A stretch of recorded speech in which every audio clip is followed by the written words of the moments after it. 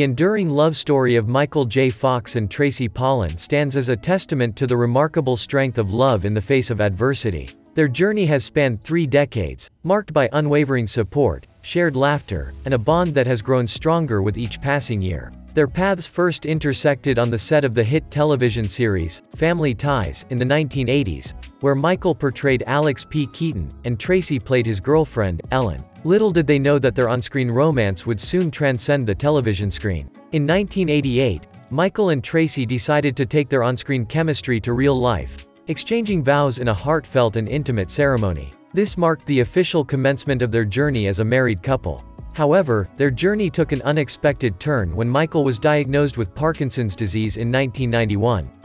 Despite the challenges this diagnosis posed, Michael and Tracy faced them head-on, emerging stronger and more resilient as a couple. Let us subscribe to Iconic Faces.